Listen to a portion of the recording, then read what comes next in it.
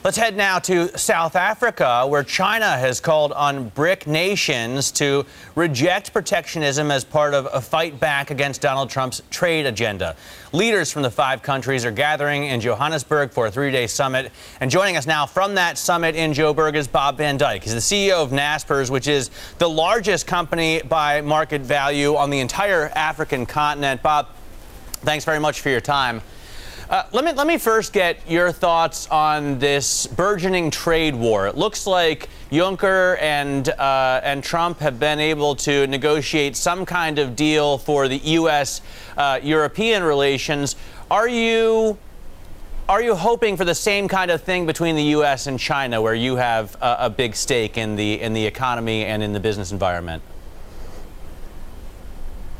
No, I think it would absolutely be best for the world economy to not let what is going on escalate. I think that would be in everybody's best interest. If you look at how we operate as a group, we mainly actually do business in country. So it holds for China, but also for India and in Africa. We typically do consumer business that is very focused on domestic markets, and we back local entrepreneurs that run a local business.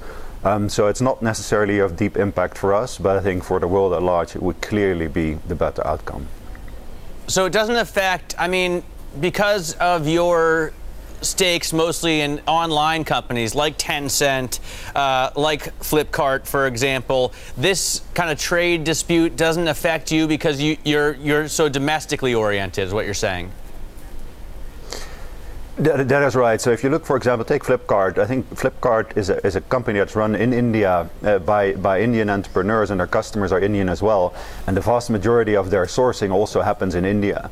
So it could have some effect on consumer pricing over time, which would be somewhat disappointing for Indian customers. But in terms of the business that we've actually invested in, is very much a domestic business, not particularly dependent on cross-border trade. So I think our businesses are typically quite robust in sort of the near to medium term for any trade wars. But I think at large for the economy, it's obviously a strong negative if we move further in the wrong direction.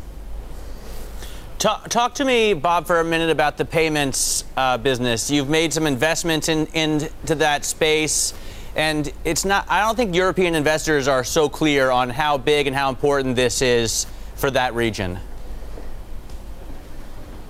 No, it is, right. So I think particularly if you're US based, I think it's easy to underestimate the potential of particularly mobile payments in the world, right? I think you may know the statistic, but the number of mobile payments in China is about 50x of that in the US at this point in time.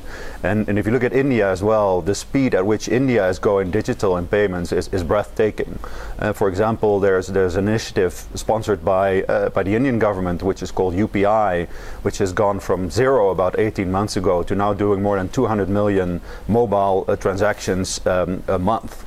And so the speed at which payments is becoming mobile and online in the BRICS world is breathtaking, and it's something we're particularly excited about.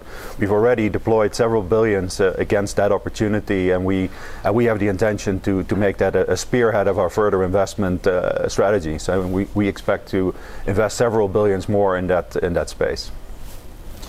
I also wonder about the kind of value gap between Naspers and Tencent. How do you close that? Are there other businesses that you're considering listing, selling off? How does that work?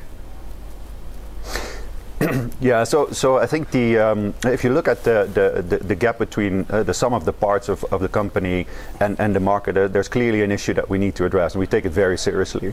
Now, it's mainly driven by some structural factors. The most important one is actually how big we have become as a share on the Johannesburg Stock Exchange. So I think logical next steps for us would be to list parts of the business and to see if we can reduce that overall size. And I think those are the structural options we're considering and discussing with our board.